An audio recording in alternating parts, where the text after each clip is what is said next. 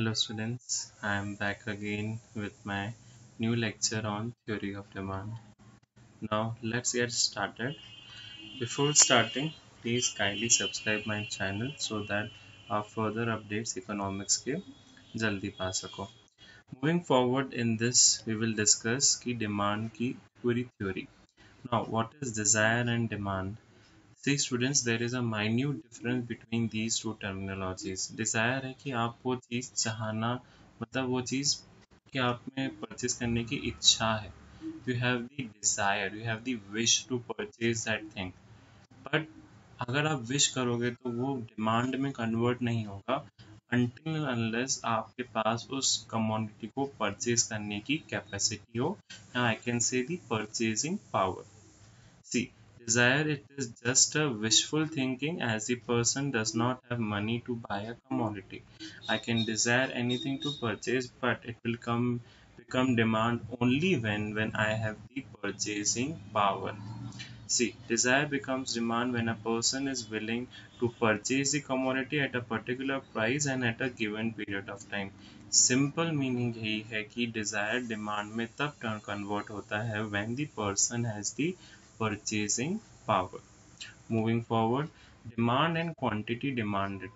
Now, in this there is again a minute difference. When I am talking about the demand word, it would be a schedule.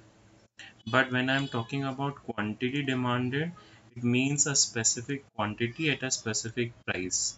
Let's see the terminologies.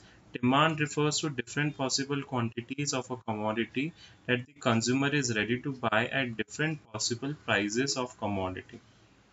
That means it will showing you different, means अगर ये table देखा जाए तो यहाँ पे आपके पास different prices हैं and different quantities हैं, तो ये overall टेबल हो जाएगा डिमांड. लेकिन अगर मैं क्वांटिटी डिमांड की बात करूँ तो it refers to a specific quantity to be purchased at specific price. Means if focus is on, suppose price is 2, then in that case the demand is 3, so this would be the quantity demanded.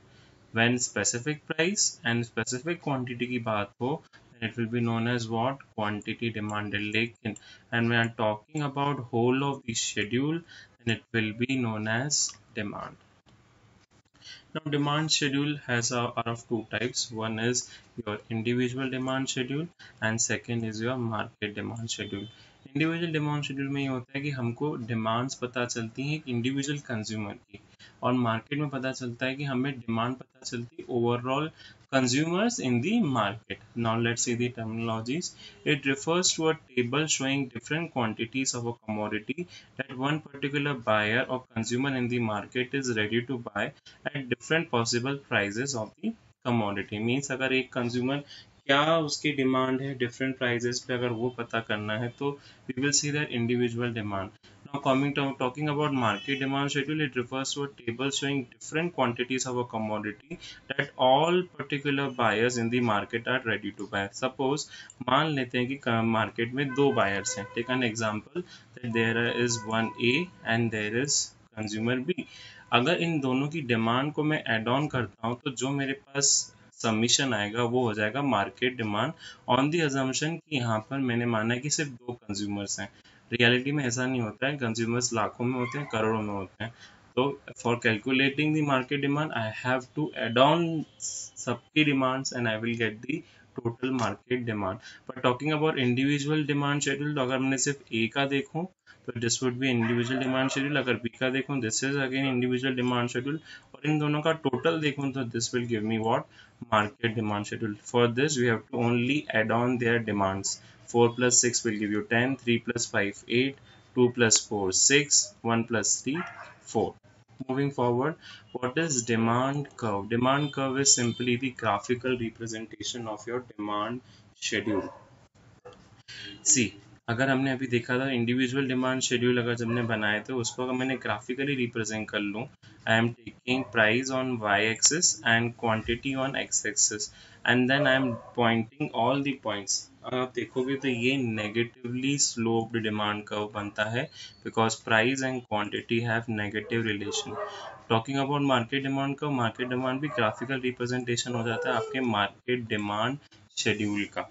तो market demand schedule हमने अभी देखा था पहले it is a summation of all the individual demand. तो अगर उसके भी पॉइंट्स मैं प्लॉट करूंगा तो भी मेरे पास डिमांड कर्व नेगेटिवली स्लोप्ड ही आएगा। स्लोप की बात करें, मैथमेटिक्स में अगर हम बात करें किसी भी कर्व की, अगर हम स्लोप निकालते हैं तो उसका फॉर्मूला होता है change in y upon change in x। यहाँ पे भी मैं वही फॉर्मूला लगा रहा हूँ। I am seeing that what is the change in price as delta P and what is the change in quantity as delta Q. पर इसमें ध्यान रखना there is a negative sign because they have negative relationship. अगर एक में positive change आया तो दूसरे में अल्टीमेटली नेगेटिव चेंज आना ही है because of law of demand.